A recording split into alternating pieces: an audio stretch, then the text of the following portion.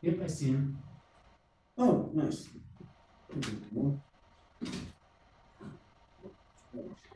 Glasses.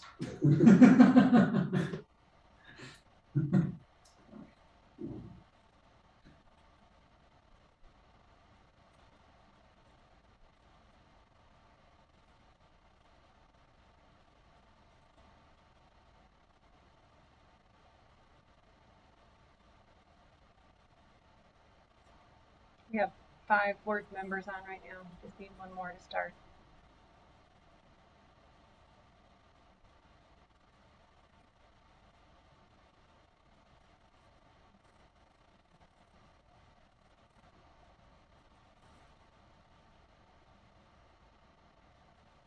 Actually, I can't count. We have enough to start. Okay, we do. We do. Give it one minute.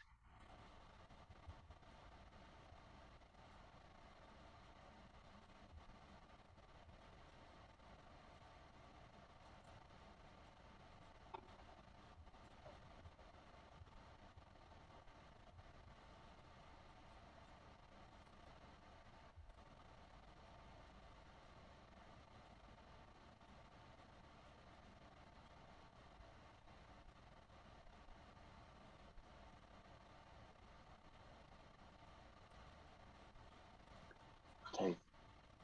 All right. We can get moving. All right. I will call the Water and Sewer Board meeting to order. And Brenda will ask you to take roll. Board member Brisky. Present. Board member Mercier. Board member Ridley. Present. Board member Roth. Present. Board member Freeman. Present. Council member Anderson. Council member Woodward.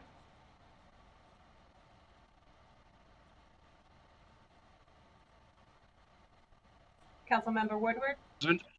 Okay. Mayor Sierra. Vice Chair Habenik. Here.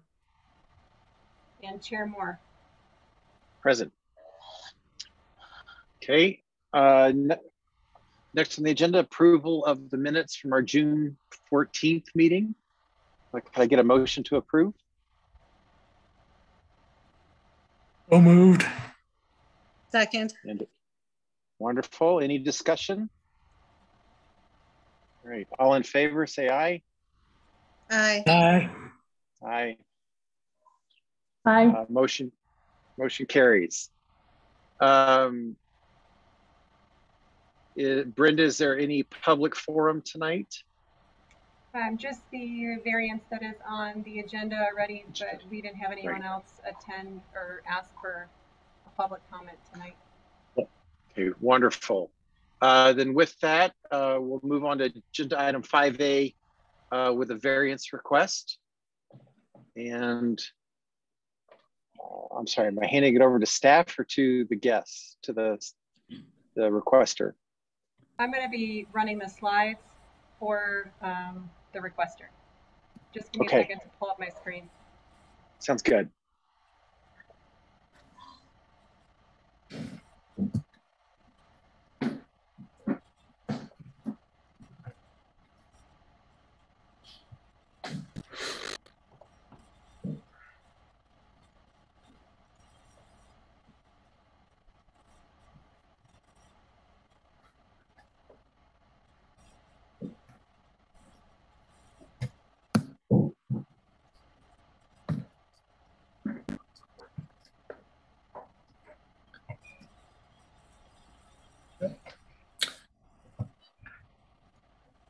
Okay, Brenda, can you hear me? Yes. Am I all set to go? Yes. Okay, thank you very much. Hello, everyone. My name is Jeff Geeson, and I am the owner at 3106 and 3110 South Acoma. Brenda, if you can advance. I just want to give you a little history about what we're trying to do here. So this is a duplex property, obviously. You can hit it again, Brenda. And so I've owned this property for about 11 years. I bought it, I updated it, I added garage, I added storage, fixed it up from where it was. It was actually a foreclosure. And so I established essentially a quality rental option in the area. I rented it out, had the same tenants until just recently for 11 years. I had this property well maintained. It's very well known in the neighborhood. It's got sprinkler system and bushes and plants. It's a very nice property. And so next, Brenda, as you can imagine, owning that property from 2011, established a lot of equity in that property. And so I was talking to some advisors and financial folks trying to figure out what to do with that equity. And we decided that it was best to sell the property. And so I've been looking at options on what to do. And I've been working with Red T Homes on some other investment opportunities, not unlike what's going on in a lot of parts of Englewood, where we're building 2 and 3 and 4 unit townhomes. So I was talking to them about some of the options for the property. And what they advise is they're actually doing similar to what they're doing with scrape options, but they're creating ownership opportunities in other areas. So parceling out, splitting up the property, and then selling the units individually. So they're serving as a starved marketplace. So we decided to look into actually doing that. So you can go next, Brenda. So we began working with the city in November of last year and having some conversations and exploring this. And so working back and forth with Red T has done this. So they've been working with the city pretty closely. And we ended up putting together a proposal. We went and surveyed, put a new survey together, proposed a splitting of the property, put together a party wall agreement with covenants and restrictions. And throughout that process, there was no perceived objections. So we kept moving forward the process. Once we submitted the final paperwork, we ended up having an objection. And at the time, given that we had no perceived objections, I started working on upgrades, roof, structural, electrical upgrades, currently ready for internal upgrades. Next, Brenda. But through that submittal, obviously, and that's why we're here tonight, you guys should have seen that Water and Sewer Board had said, all right, we need to put in separate water sewer lines. And that's kind of where we've gotten stuck right now. So that's why we're here. So we've done some research. We've gotten estimates for water and sewer tap fees, estimates for what it would take to do that work. And what I wanted to show you, I mean, it's easy to look at a 2D drawing and look at the survey plat and think, well, yeah, let's add water sewer. But I kind of want to show it to you in person. So Brenda, if you go to the next slide. So this is an aerial view of the property. And you can see that it's a front back duplex that's slightly offset. And the green lines are showing the existing water and existing sewer lines. So you can see it comes in the south side of 3106, the front, and then the sewer goes out the south side of 3110 there. So in order to add new water and sewer, we'd have to look at the red lines there. So we would have to bring in a new line from the street all the way across the yard into the front of 3110. And actually with that picture, it looks like 3106 is in the back, but actually 3106 is in the front. And then we'd have to add sewer to the back of 3106, which is up at that north part of the property. We'd have to come back and then cross over the entire yard and then go back out to the alleyway there. So if you advance one more, Brenda, here's a picture of the front yard. So this is essentially channeling right where we'd have to put the water line across all of that yard. You can see this is well maintained. Got my rose bushes that were there when I bought the property and have somehow managed to survive. But obviously we have to dig up a large portion of the yard in order to make this happen. If you advance again, Brenda. This is on the left picture there. This is in the backyard of 3106, standing out looking to the west. So you can see there we have on the left side, we have our a shed there. and that goes for 7-8 feet over to the property line. So you can see in order to put the water or the sewer line in, we'd have to dig up all that cement, part of that step and potentially that porch there, and go out back to where that step is back there. The second picture is me standing on that step, turned 45 degrees. We would have to come all the way across that existing yard and then angle out back towards the alleyway, which you can see in the third picture.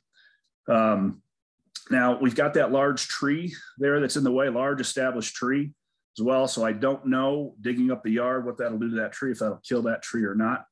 So you can see we've got established property here that's coming in and digging up would be quite the disturbance. So Brenda, if you could go one more. So bottom line, we're requesting an exception to this ruling that we need to add the water sewer. Brenda, you can go one more. Looking at this, we've got, from what we can tell, we've got some comparison, at least one comparison, 3202 Sherman, that did not have to add these water sewer lines, and they did something very similar, and that's what we modeled this off of. I understand if this was new construction, if we did a scrape, for instance, we would absolutely be looking at putting in the new water and sewer. But in this case, we don't really see that the situation is any different than what I had as a rental landlord. If I wasn't paying the water bills, neither of my tenants would get water. I think with this ruling, we're trying to prevent the situation where one homeowner is dependent on another, which I understand. But like I said, I don't think that's much different than what I have today as a rental owner. And we've actually accounted for that in the party wall agreement, just like any other homeowners association. We also, doing this work is going to add a couple months to our effort here.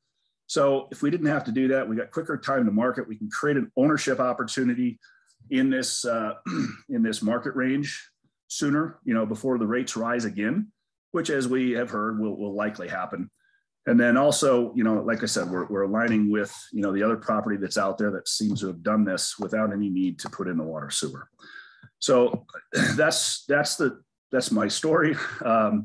Next slide, Brenda.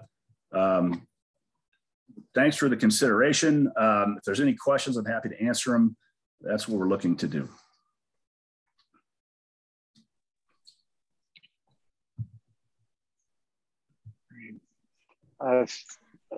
Thank you, Mr. Geeson. I'm going to suggest we go ahead and hear from staff, and then if it's okay with the board, we'll take questions at that time.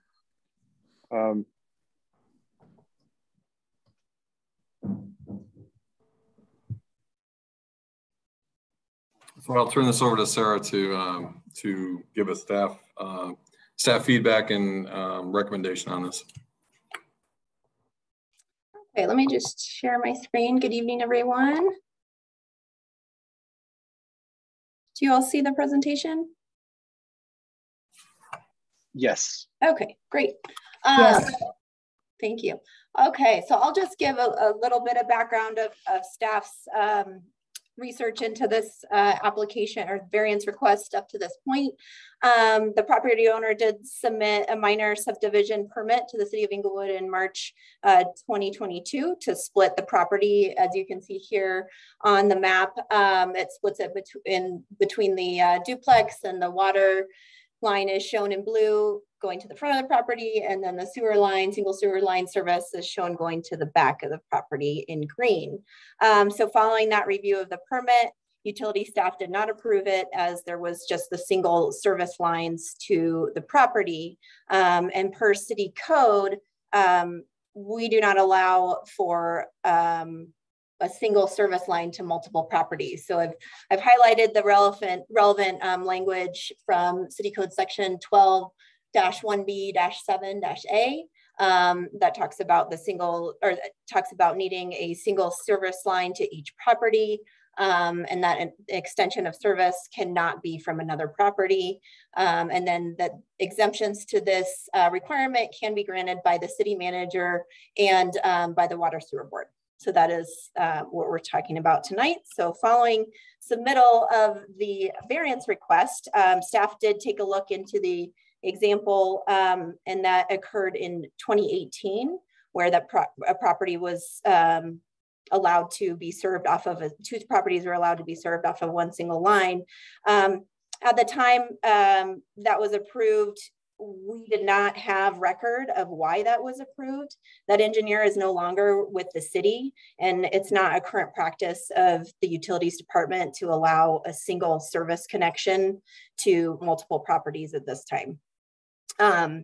So staff recommends denying this request as there's an option to add a sewer line and a water line to each unit of the duplex. If there's only the single service line, the city cannot bill the individual property owners appropriately and therefore cannot shut off or do maintenance activities without agreement from both property owners. There would also be required to have some kind of shared maintenance responsibility between the two property owners for any section of the service line that is on private property. This isn't industry standard, and it really creates a legacy problem that utility would have to deal with for years to come. So our recommendation, staff's recommendation, is to deny the request. So with that, I'll open it up to any questions. Right, Ty, you want to go ahead? Yes, I have a question for Jeff here. Are you motivated here by the current tap fees that you're facing, or does it have more to do with the actual putting the infrastructure in, or a combination of both? What was kind of your main motivating factor in asking for this variance? Really a combination of both. It's about a $45,000 endeavor. I've also got a sprinkler system in there that will have to be totally, I mean, obviously it would be damaged by the water line coming in, but would have to be totally reconfigured to be run off too. So all that, the expense, the time is the motivation here, correct. Thanks. Jim? I have a question on the party wall agreement. How do you have that set up to provide for both owners? So the agreement calls for both owners being responsible for 50% of each of anything that's shared. So there's essentially, you're putting together an association that has to fund an account to pay for those items monthly, as well as any kind of maintenance. There are easement agreements in the party wall agreement for the properties, so that maintenance can be done. You would have to talk to two owners. I agree with Sarah on that, but it is called for in that party wall agreement.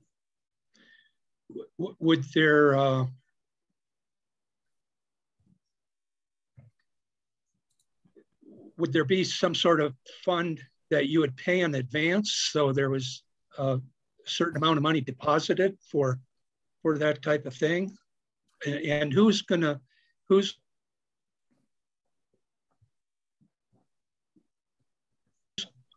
I assume the two owners. I'm sorry, Jim, I think you broke out for me. Could you repeat that? Yeah, I said, I assume the two owners of the property, the two new owners,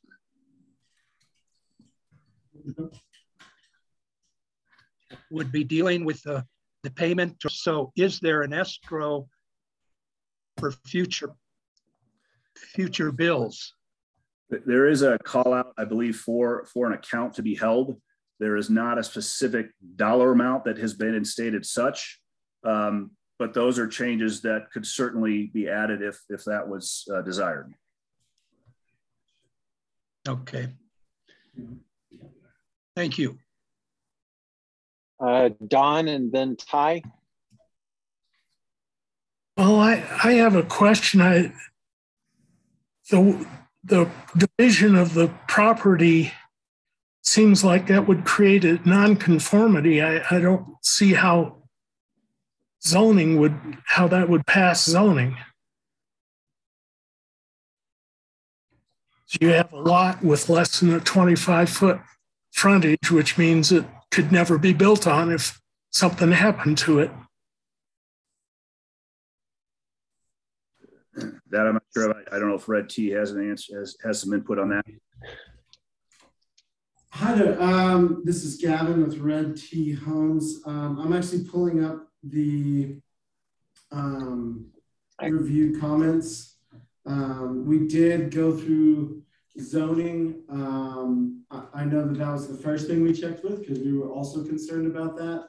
And the zoning was reviewed and approved in our initial submittal for condominiumization.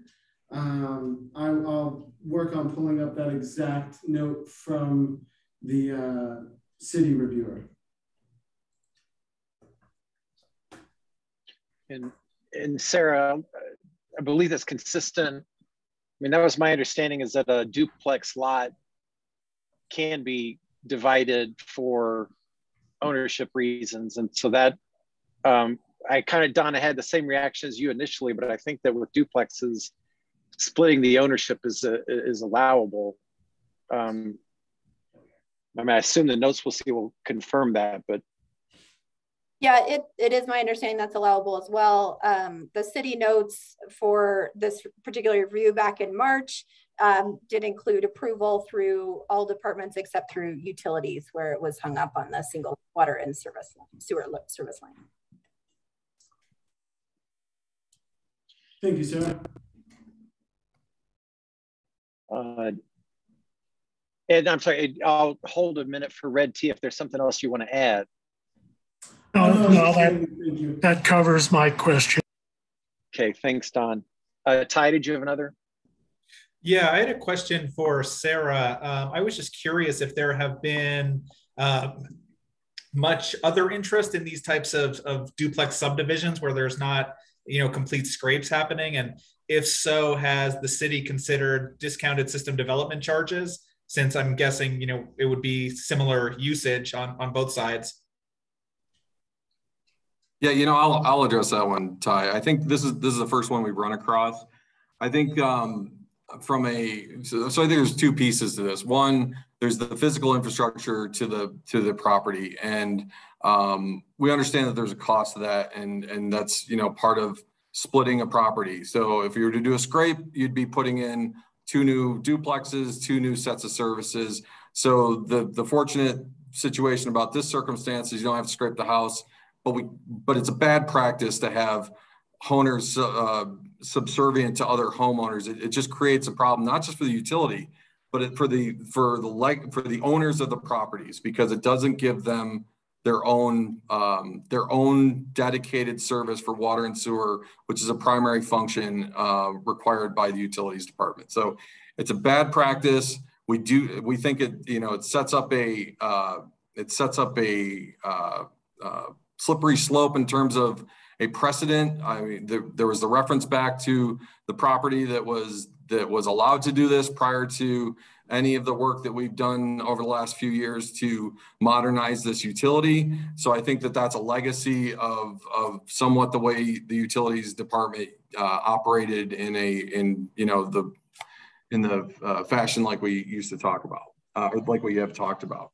So I think from a matter of practice perspective, moving forward, this is why we made the recommendation from a service perspective. As it relates to tap fees, I think on tap fees, we would have to go back and evaluate that, because I think there is an argument to be made that says that the demand does not change, because it's not putting 2 new two-story duplexes on it. It's the same size duplexes, it's the same water demand, it's the same sewer demand. So in reality, the demand on the system doesn't really change. So I think the tap fees is a piece that we could actually work with, because there is a rationale that I think is defensible. That's defensible for the utility to stand on, to say that even though we're splitting it into 2 services, there's the perceived demand on the system, or the actual demand on the system, or potential future demand, does not increase. So that's something I think we could work with. I think again, back to the physical infrastructure, it's a bad precedent, and it sets up a long-term challenge for not just the utility, but the homeowners themselves. Thanks, Peter. Yeah, I agree. It definitely, it seems like it makes sense to have separate services I guess then that's that other slippery slope too. If you discount it, then what happens if at some point down the line it does get taken down? Then, do you have to reevaluate that tap size again if there's two services? So I know that, there's a lot to consider with that programmatically. Yeah, I mean, and that's a great point. And so you're trying to somewhat predict the future on this. So I think, if the property does do a scrape in the future and now they've gotten two taps without paying the tap fees, and then they increase the overall demand, really what you'd have to do is you'd have to stick a note associated with the plat or a note associated with the some kind of record on it that says that if this property is to redevelop, a tap fee must be paid. But then which one do you assess it to? Do you assess it, does one get assessed but the other one doesn't get assessed? So to me, that's somewhat of a lower risk issue that could be potentially considered by the board. But you're right. There is that future risk that it redevelops. Thanks. Red T Homes. We have a couple questions about that. I guess the first one being that typically when we set up these party walls, they are set up in a way so a management company handles all of the divvying up of payments that are due to utilities. So typically that managing entity would wear the burden of managing those utilities with payment with regards to those utility companies. So we believe that burden would actually lie on that management company and not on the individual utilities to keep up with those shared services. And then the second bit was if we were granted this variance and let's say in the future this property were to be redeveloped, scraped and rebuilt as we're theorizing, in that system, I believe our understanding is that that project and that owner would then be required to go through the full development process where they would then be identifying what their tap desires and needs would be as well as their demands. And then it's our understanding that that's when they would catch the taps being allocated properly or improperly based on their future uses. And then that's when they would get saddled with that charge. Do we have something, another one? Well, so I think I can respond to the second one first. And so the code establishes pretty clearly this right now, and you're redeveloping the property. You're not necessarily tearing the buildings down and putting in new houses or new duplex, but you're in that moment right now, which is why the code is in place to address exactly the issue that you're pointing out a future entity should resolve. So I think the reason why the code is established is to allow for, with this property, you are dividing it into two distinctly separate properties with a property line that runs right down the middle from the front property line to the back property line. So you're essentially creating two single family residences, and those two single family residences from a matter of practice and a matter of code require separate water and sewer services. And so I think that, the process is, we're in the process right now because this property is quote unquote being redeveloped from what it was originally developed as.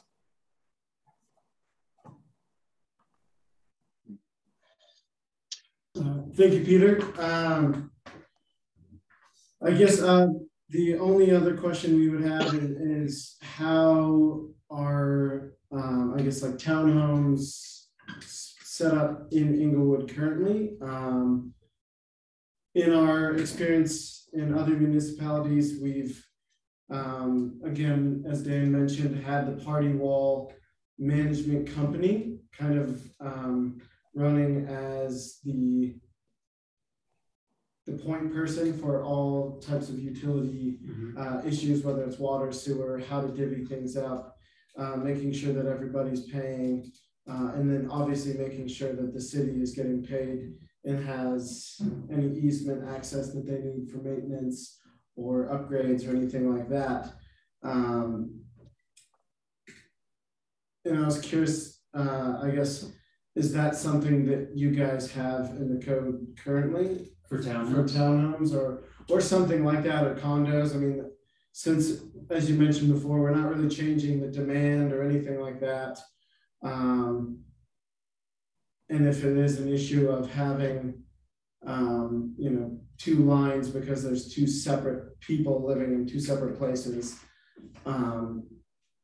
why wouldn't a townhome style agreement work? Is there some way we can meet that requirement and make sure that you guys have what you need from us? So I can't address that right now. I can address the request and the code as it states right now. I also can't address what's approved in other cities. I can go off of what the city of Englewood code is, and we've highlighted those provisions in the code, and that's essentially where we're at right now. Is you're requesting to split it into two distinctly different properties. They do share a common wall because they were set up as a duplex, and the code states that they require separate water and sewer services, which frankly is an industry standard practice. It's not an abnormal practice, and it's a good long-term practice for the two individuals who are going to be owning those properties well into the future. Gotcha. Awesome. Thank you very much, Peter. Marshawn? Thank you for taking the time to hear what I have to say.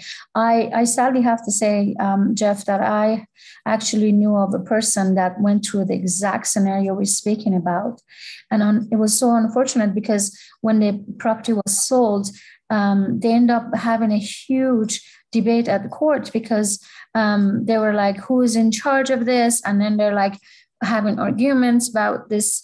You know, you're in the front, it is in your front yard, and this is this. And then it was a huge, big old deal for this individual. So I can totally see Sarah's and Peter's argument about this, that the peace of mind a residence needs to have in the future. We can't just kick this can down the road and then just hope that somehow ends up in a safe place. You never know what the people are just getting. So I have to say I completely can see Peter's and Sarah's point of view. So thank you. I'll raise my hand. I'd like to, I'm always concerned about board precedent, and both with respect to this 2018 variance that apparently was granted, as well as other times where we haven't granted. So let me start with that latter one. Do we have board history of denying requests like this, or is this literally number two that we've faced?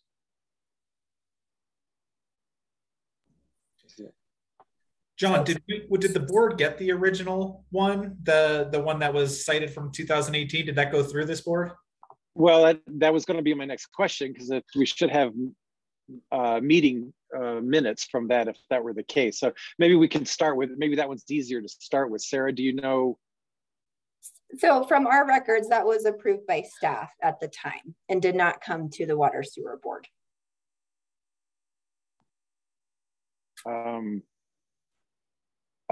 Pause to say, wow. That's not new code section, right? No, With so the I think under the original review, the engineer was able to review it and provided it under that initial, I'm losing the right term, the plat, not the plat, the permit, excuse me, the subdivision permit. It was the purview of the staff to review it as a part of the city's process. There wasn't a specific variance request that came to the board. And just to add to that, I think if you go back to the language in the code, it says city manager or designee or water and sewer board. And so it could have been a situation where back then, is that what that language has, city manager or designee? Mm-hmm.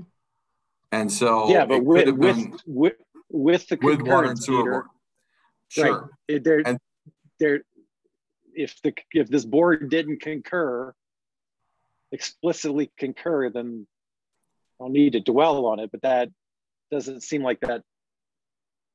Anyway, seems like the board should have been opining on that prior one. We agree 100%, which is why we've brought this one to you. Again, this is 2018 is a legacy period for this utility, and it's things that the processes that weren't always followed to the letter of the code. And so we're trying to ensure that those types of situations don't recur, so that we don't have situations where we're trying to explain why a decision was made or not. There's a true documentation of how the decision was made. So it also, it makes it unfortunate in this situation for the different parties, but in terms of the board's precedent, that 18 decision doesn't bind us in any way. Do we know of other circumstances like this that the board has addressed? And I'll open that up to board members too. I feel like I vaguely remember issues along this line, but nothing specific. And so you welcome some of the longer tenured board members if you guys have any recollection of previously addressing this kind of stuff and what you remember about thought process. Ty, is that on? I see your hand. I don't know. Is that related to this or? Yeah, I guess it's kind of a similar question. I was just wondering if it sounds like the original engineer that reviewed the permit didn't know that there was a need for 2 sets of service lines, and they approved it unilaterally without review process. Is that kind of is that correct, Pieter? From what you understand of the legacy project, it just kind of went through the staff process, got approved, and if there was something that popped up or like a variance request, the board would have, addressed it, but it wasn't flagged. I think that's what it is, but I'll defer to Sarah because she's done the research on it. Yeah, we just don't have great record from this specific case from 2018, but that would be my assumption as well. Frankly, it was probably a mistake on staff's part. Let me just confirm, did we review board minutes or anything else to confirm there was no action by the board on that one? We have not, but I will be happy to do that research. Okay. I would certainly, if we did debate this, I'd like to know about it. 18 wasn't all that long ago, but I'm sorry, I have another question, but I'm pausing while I try to remember it. Anyone else have anything they want to slide in while I rethink? All right. I think and I'm sorry, and Pieter, I'm not sure if I didn't track. In terms of, do we know offhand, just in terms of townhomes being developed today where each unit is individually owned? We'd have to go back and look at the code. I don't want to speak to what it says because I don't know that part of the code inside and out, but we can definitely go back and verify that. I think this is a little bit different because we're basically establishing 2 distinctly separate properties. Yeah, the one thing I'm sensitive to is it's kind of like where Don's question was too, I think earlier, which is, they're not 2 single family homes in the full sense of the term in terms of, setbacks on all 4 sides of the property. It's designed to be a duplex, and it's designed that, we've allowed, 50% ownership for one side and 50% for the other. So there's obviously something unique about these properties that we've long accepted. Marjan and then Red Tea. I just was wondering, Jeff, this process, how much is it going to cost you extra? As far as like trying to avoid this process for you. So to put in the separate lines and everything, it looks like about a $45,000 expense. And how much does that, what is the outcome of this process? When you established the 2 single homes, what are the gains for you? I'm sorry, I missed the beginning, Marjan. So your costs are about $45,000, correct? Yes. Okay, so and out of that process, what are what are you expecting to gain as far as value of dollar? Can you kind of paint a picture of that for us for a moment? Sure. So if I just, updating the duplex and selling it as a duplex versus going through this process, and that difference is about $100,000. So the extra 45,000 will chew into that a large amount. I can see your motivation to that. Mr. Thank you. Thank you for sharing that. Red T. Yeah, let's, two things. So I guess we'll start with the most recent. We understand it does cost to install these services, but we don't think it should be weighed against what Jeff's potential profits are for the property for owning it for 11 years. Had he bought it yesterday and we were going through this process, he would have zero equity and be tasked with the fee of $45,000 to $50,000 worth of improvements. So we don't want to let that get skewed that, we don't want you guys to think that Jeff is full of all this money, he can afford to do it. So we shouldn't grant him this variance when it's really about the reality of what the situation is. So then part two about that is if we go back to the party wall is in place before a single property goes under CO. And so before each potential new owner of this duplex purchases their half of the duplex, they will know exactly what they're required to maintain, exactly what they own as their property, and exactly what is responsible for the shared improvements, whether it's utilities, open space, shared walls, shared roofs, etc. So we believe, we hear that it was an unfortunate situation that the legacy project that we're talking about went through a contentious resale. Our party wall, the way that we draft them, will prevent that from happening. So we can clearly identify responsibilities, percentage ownerships, and how those payments will be processed through a management company.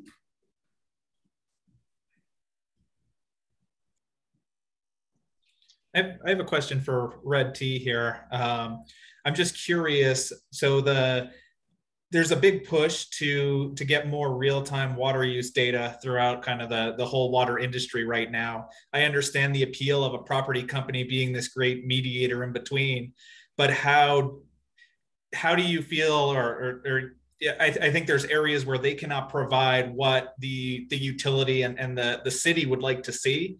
Like there's no way that the city will ever get data for each individual unit, despite how comprehensive the management plan is. Has there been any conversations about how you would be able to look at individual usage if the city was interested with that, or if the city eventually moves to full real-time data monitoring? This property would then be an outlier. Is there any way that you would respond to this, or anything you would do in that aspect? That's a really great question. To be honest, I hadn't heard that you guys were looking for data on this, but I'm wondering if we have effectively one tap with one service, we would know what the usage is of that tap. And then the management company would either be dividing it 50-50 or a pro rata share based on how it's determined. So I wonder if we could achieve those same statistics with that single tap as you're looking for a individual tap, where we would assume that these two units are using X amount of water and you could divide it in half, or the pro rata share as opposed to a single tap to a single unit. Is that something that would provide you the data that you're looking for? Or what additional data points would you might want?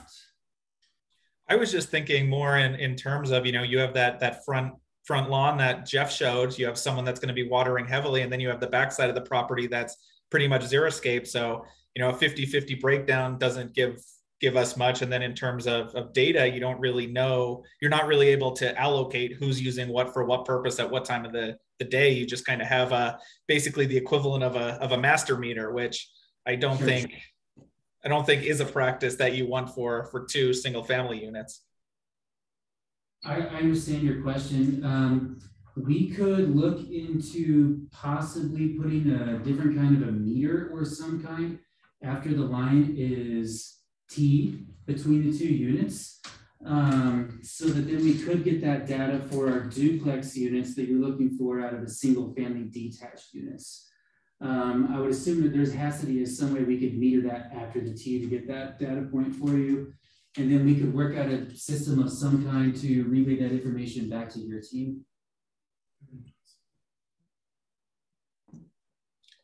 Yeah, I was just opening up for a question. I know that would create some problems having meters not under the direct authorization of the city, and as far as managing that data, you know, you add another middleman. So I was just hoping to get your insight on it. So thanks for sharing.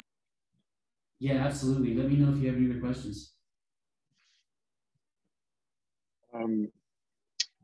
I'll ask another. The Board of Adjustment and Appeals has a pretty strict 4-part criteria for granting variances, things along the lines of hardship and not self-imposed and all kinds of stuff.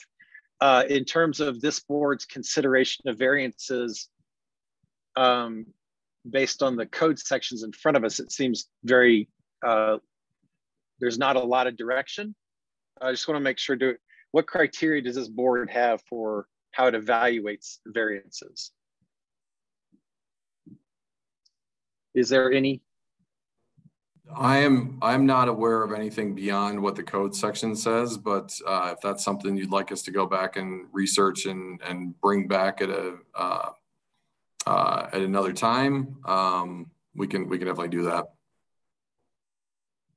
I would be interested in formalizing that, John. I think that could be great documentation to have for this group, just so we have some formal, you know, check boxes. Yeah.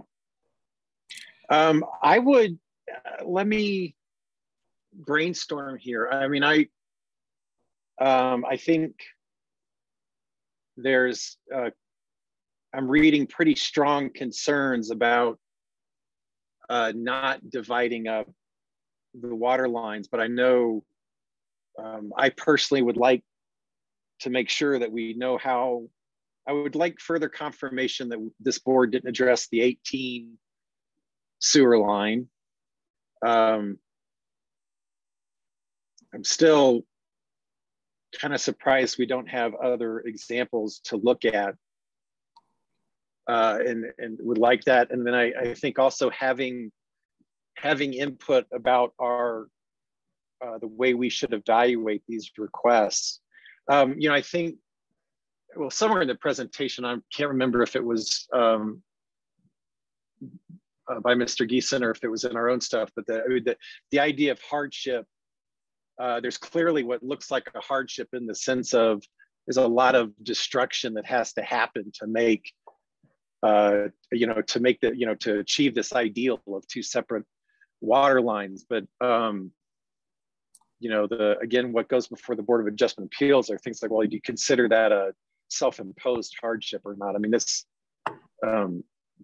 anyway, I think it's fair to look at this and say there's a lot of destruction that has to happen just to change what, again, on the surface doesn't seem all that different from before. So I would be welcome for a little additional input before we actually went to a decision on this. And I assume that's our prerogative to hold back on the vote,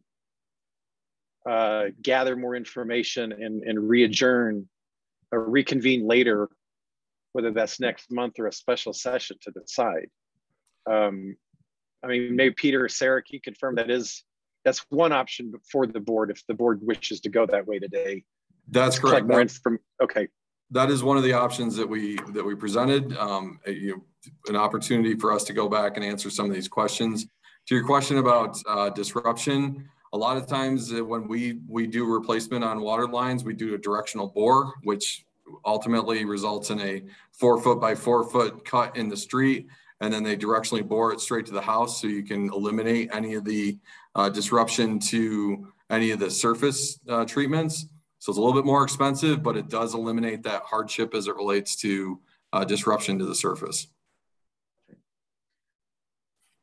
Jim, I see your hand raised.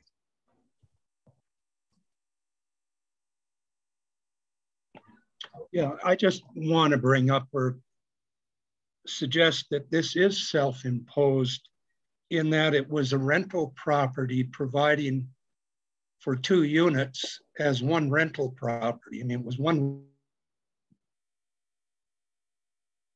rental property with two units in it. And so in the change of that type of use, I think it is somewhat self-imposed, would be my opinion on that. I certainly agree that's a perspective. I see Victoria McDermott's hand raised.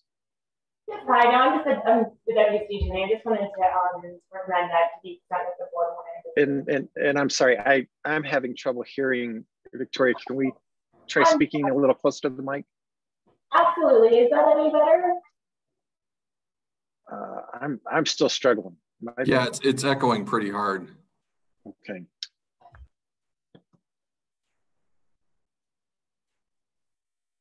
Is that any better? Not really. Is it a handset versus speakerphone issue, or just probably a computer problem? I think a computer problem. I'm hearing you okay. Go ahead. Oh, okay. I was just going to suggest that to the extent that the board wants to get more additional information, that there's a motion to continue the matter to date certain. That way it's clear that this is to table the issue indefinitely or anything along those lines. And I'm sorry, I lost that. If someone else picked up enough to repeat, I'd appreciate it. Okay. I think what she was saying was that we could table this to the next meeting and then bring up a motion on it at the next meeting. I think it's just more of a formal process of tabling the issue until the next meeting, and then we'll bring it up to consideration at the next meeting. Is that correct, Victoria? Yes, I apologize for the issues with the microphone. So it's more just a procedural. Okay. Ty? Yeah, John, I was just wanted to comment on what you were saying about getting some more info on this.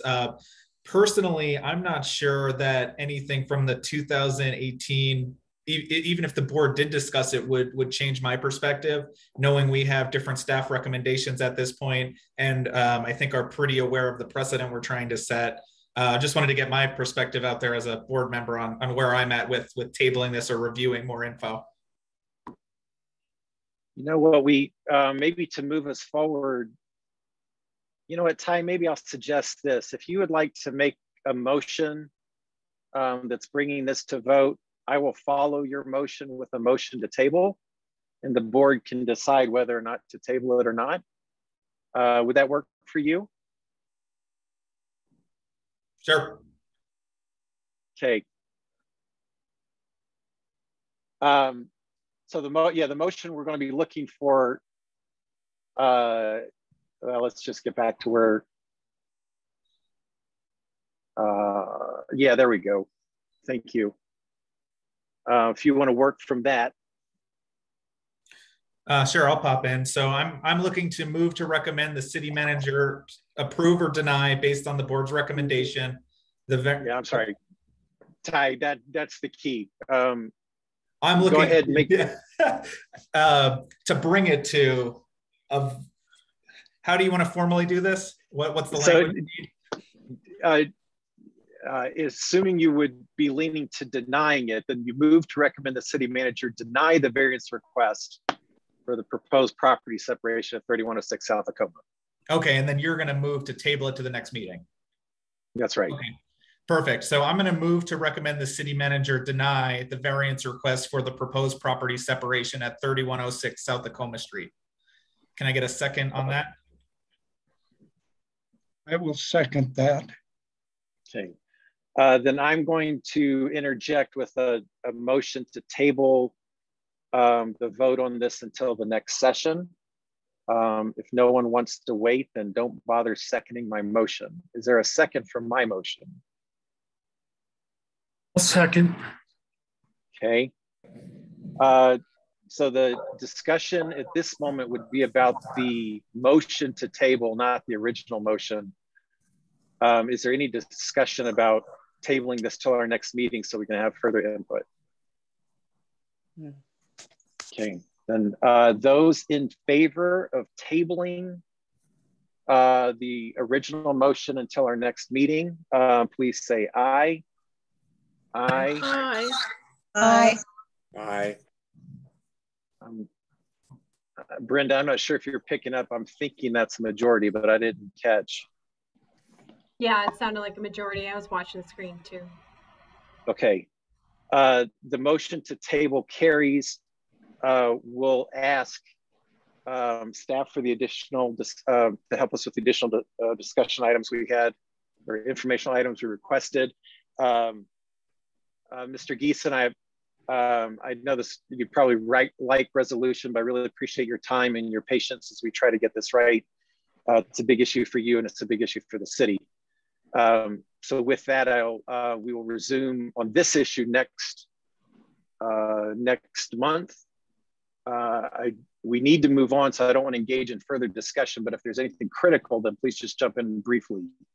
Can I just confirm one thing, Chair? So yes. What we'll do is we'll go back and look at the review of the discussion and come together with a list of points that we think we're looking for further investigation, and then confirm those with you to ensure that that meets the list, and then we'll bring that back to the next meeting. Yes, perfect. Is there anything that we need to provide to you? If there is, we'll follow up. I don't think at this point, I think it's on the city side. You guys have been, I appreciate you've made a great presentation, and I think you've laid out the facts nicely from your end. Well, thank you for the consideration. What is the date of this next meeting? When should we be prepared for that? Is that in 2 weeks? No, it's second Tuesday every month. Okay. Same time. Yes. All right. Very good. I appreciate it. We're going to move on.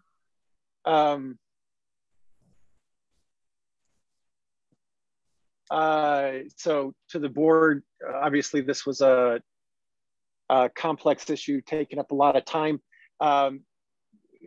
Peter, I'm going to just have us go through this again. I'm going to use to the extent we know something can slide to the next meeting, let's do that. But otherwise we'll push through the business we need to handle. So what I would say is the two action items we think we can be pretty quick on. They're pretty straightforward, B and C. And then when we get into the other business, we can probably summarize all that in about 45 seconds. All right, let's go. Okay, I'll quickly address the request for modern water line replacement construction. So following the master plan, there's been a program put together, an annual water line replacement program.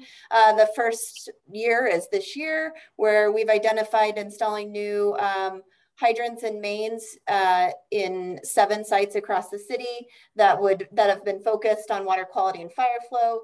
So kind of what that means is these areas shown in blue here are really dead ends. So we're looking to close loops, which improves water quality. It also increases our fire flow capacity. So these sites have been packaged into one project. We put it out to bid and 2 contractors responded. The selected contractor is Blackeagle Energy Services. They had a sound approach to complete the work, and they had the lowest bid of $1,100,000 and the change. So with that, I'll open it up for any questions, but this is a part of our annual water line replacement and is within the utilities budget. Any questions? All right, Ty, go ahead. Sarah, have we used this contractor on any of the previous main replacements? I actually don't know the answer to that. Peter, do you know? I don't believe we've used them as on main replacements here. I believe we have used them for piping at South Platte Renew. I do recognize the company name, and I believe they did a project at South Platte Renew. Thanks. All right. Marjan, go ahead. Pieter, just quick question. When they do these kind of jobs, these contractors, do you guys check their work? Yeah, we actually have inspection of their work, so that's part of what we do. Sometimes that'll be conducted by the actual design engineer. Sometimes that'll be our in-house inspection crews, which is typically done through Public Works. As we start to implement our capital program, we will be hiring our own capital inspector. That's scheduled for late this year, early next year. So we do verify that the work is being installed correctly. Thank you, Pieter. Okay, let's see. Can I get a motion to recommend City Council approve by motion a contract for services with Blackeagle Energy Services for water main construction in the amount of $1,112,000, including approval to execute any change orders if necessary, to expend a 10% staff managed contingency amount of $111,200 for a total project authorization of $1,223,200. So moved. I'll second. Second. Perfect. All in favor say aye. Aye. Aye. Aye. Opposed? Opposed? All right, motion carries. 5C. Okay, this we can make this one quick. So if you've been down to the Allen Water Treatment Plant lately, you'll see that there are a number of trailers. As we have staffed up utilities, we have had to bring in trailer resources to adequately staff the management and operational staff at the Allen Treatment Plant. So we have a larger project which is looking at utilities as a whole, and that's more focused on the service center, which we will be coming to you probably next year sometime in terms of a recommendation on how to move forward with a new utilities center. However, at the Allen plant, we do have needs relative to operations and maintenance staff, our water treatment manager, and just the way this plant was originally built. There was not a lot of consideration for office space. We actually have a unique area along the top of the filters that we think it's pretty seamless and easy to, well, all right, it's pretty seamless. We'll see how easy it is once we get into construction to add for a conference room as well as some additional offices for those management and staff. Next slide.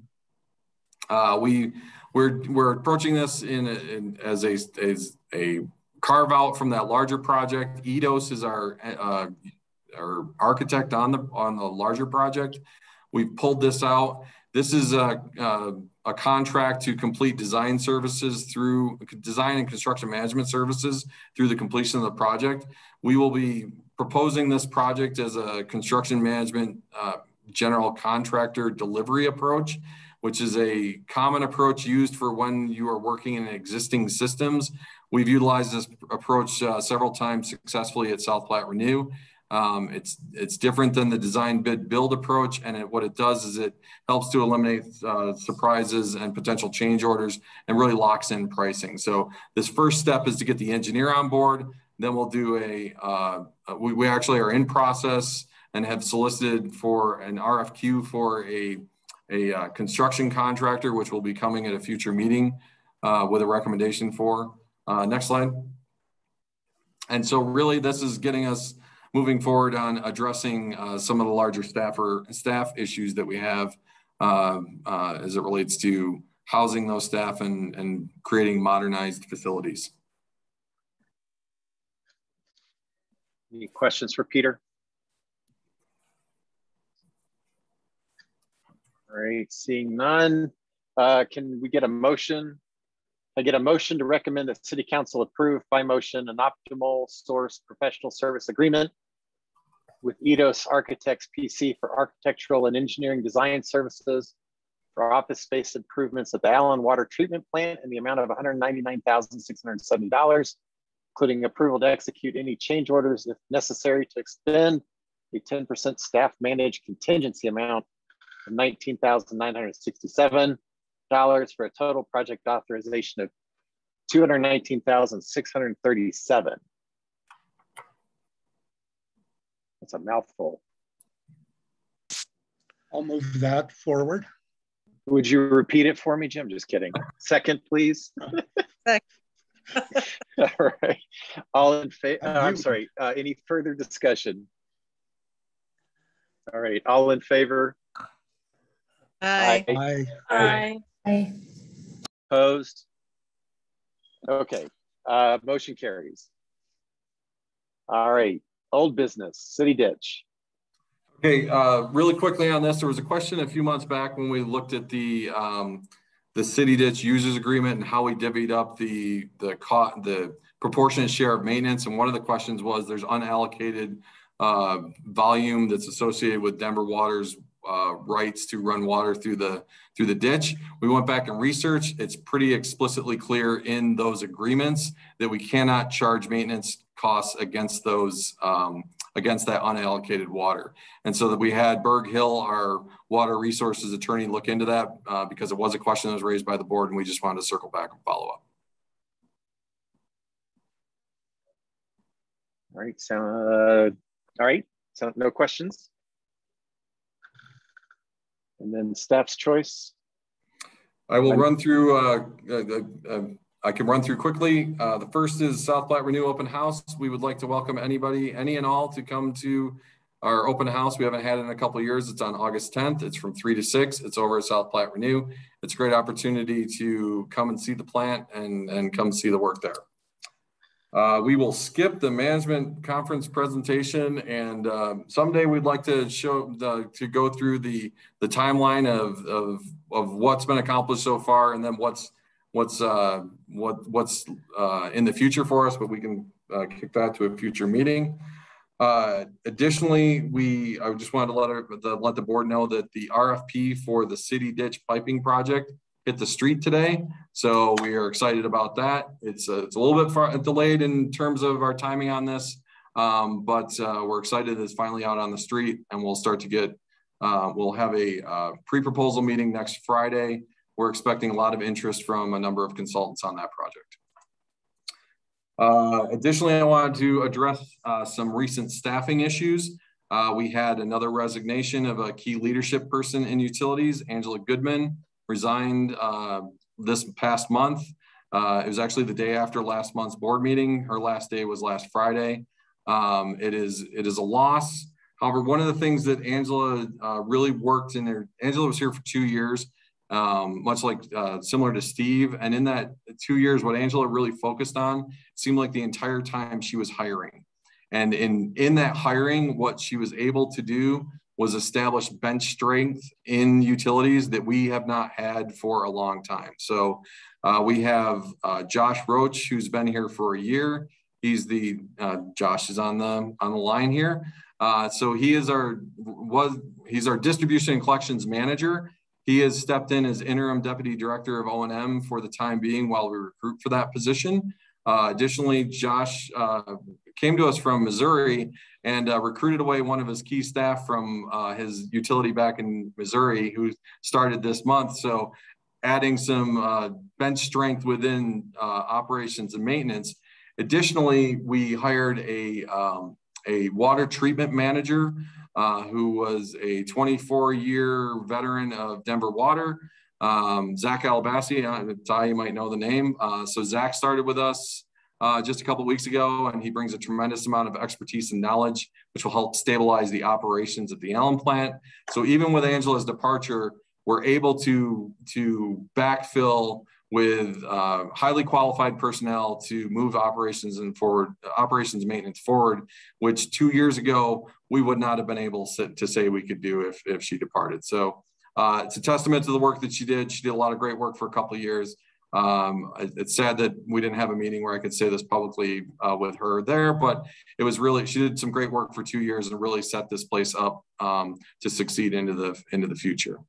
Both Steve and Angela went to consulting. And so we are in a challenging environment as it relates to competition, both not just from the public sector, but also in the private sector. And so it's somewhat of a new dynamic as it relates to retaining and filling key positions. Really, the rest of the the rest of the department, we actually don't have a substantial amount of vacancies, so I'm less concerned about that. It's at those deputy director levels that we've taken a bit of a hit over the last few months. So with that, another announcement is Sarah Stone has agreed to step in as interim deputy director of engineering, in addition to her deputy director duties as business solutions deputy director. So I want to thank Sarah for stepping up. So between Josh and Sarah, I think we'll be able to weather the storm on this for the next few months as we attempt to recruit for these positions. Thank you for that update. And I think that is it for staff choice. I'll give the board members a chance to jump in. If there's anything before we adjourn. Hearing nothing. All right. Thank you, everyone. This meeting is adjourned. Have a good evening. Thank you, everyone. Thank you. Good evening. Thank you. Thank you.